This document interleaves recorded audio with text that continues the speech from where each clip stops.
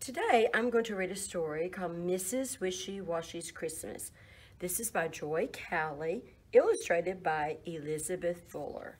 Snowflakes flew around like a big white bee and landed on the arms of the winter trees. Snow on the house, snow on the farm, snow on the roof of the wishy-washy barn. Someone came down the snow-deep path.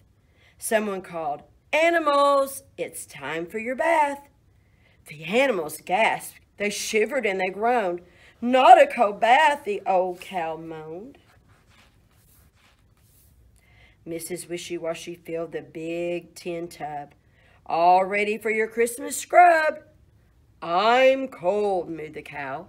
"I'll get the flu." "I'm cold," squealed the pig. "My snout is blue." "I'm cold," quacked the duck. "My feathers are ice."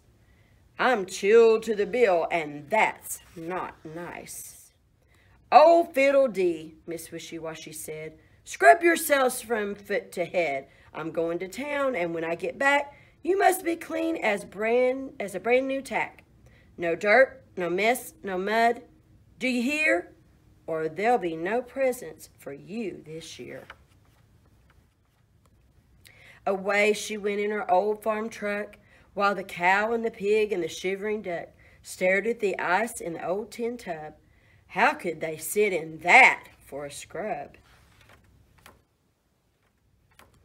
The cow mooed, "No, I'll wheeze and sneeze." The pig squealed, "No, my snout will freeze." The duck quacked, "No, no way I can." But don't worry, friends, I have a plan. So the cow and the pig left the ice-cold bath and followed the duck up the wishy-washy path.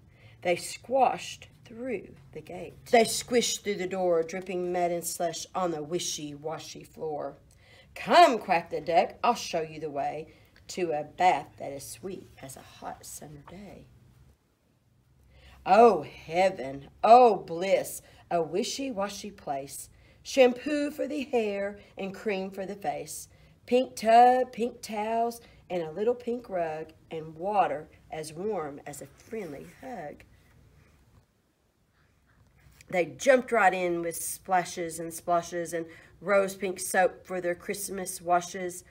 "Oink, oink, quack, quack, moo, moo, moo," they sang through the bubbles of the pink shampoo. When Miss Wishy-Washy came back to the farm, she let out a scream like a fire alarm. "Oh my, burglars! Oh, just look at this mess!" Who was in my bathroom? Let me guess. There they were, by the Christmas tree, the bathroom burglars, 1, 2, 3, shiny as tacks from head to toes, and smelling as sweet as a pink new rose. When they saw Miss Wishy-Washy, they gulped. Oh my, they could kiss their Christmas presents goodbye.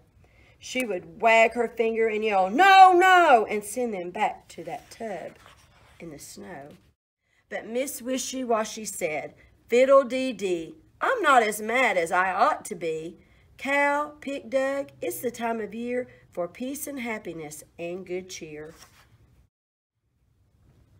Then she put on her Santa hat on her head and gave them gifts wrapped in green and red. The pink got bubble bath, the duck got soap, the cow got a brush on the end of a rope. Mrs. Wishy-Washy said with a little laugh, "I'll put warm water in your old tin bath, but don't use mine again, do you hear? Merry Christmas and a Happy New Year."